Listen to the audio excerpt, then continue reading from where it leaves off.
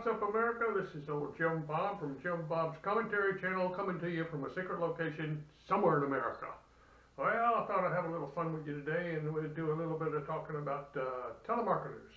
We all love the telemarketers. They call us up, they want to talk to us, and they want to sell you something, and they just keep calling and keep calling and keep calling. It kind of gets aggravating after a while, but I decided I'd have me some fun with it.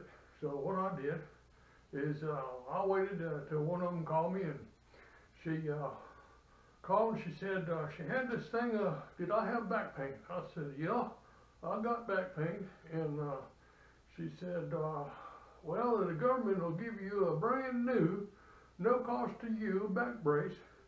All you got to do is have Social Security. I said, well, I've got the Social Security, I got that.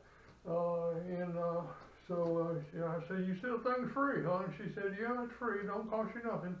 What age group are you in? And I said, ain't none of your business how old I am. I ain't gonna tell you. She said, well, sir, I got to, in order to give it to you, I got to be able to know how old you are, and whether you're in the 20 to 30s or 40 to 50 and 50 to 60 age group range, or 60 to 70 or something like that. Anyway, I said, I still ain't gonna tell you. And I kept on keeping her on, asked her questions. I said, what's your name? And she said, sir, I can't tell you what my name is, stuff like that. Because you waste your time. See, that's what you want to do. You want to get on there when you ain't got nothing to do and waste your time, because time is money to them. And so I said to her, I said, after a while I give in. I said, well, I said, I'm a 99-year-old. I said, I've got a few more years left. I said, okay. I said, now, you said the back brace ain't going to cost me nothing.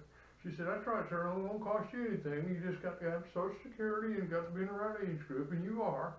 She said, it won't cost you anything. All you got to do is just let me fill out the paperwork for you. And I said, well, wait a minute. And I said, well, I've got to ask you a question. And I said, what if I'll get this back brace, and I'm wearing it for a while, and I decided I don't want to wear it no more. It bothers me or something like that. I said, then they're going to charge me for it?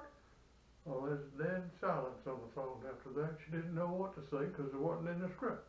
And so that's the kind of stuff you do, and you have fun with it. So next time a telemarketer calls, answer the phone, talk to them, drag out the time, waste their time, and then hang up on their head.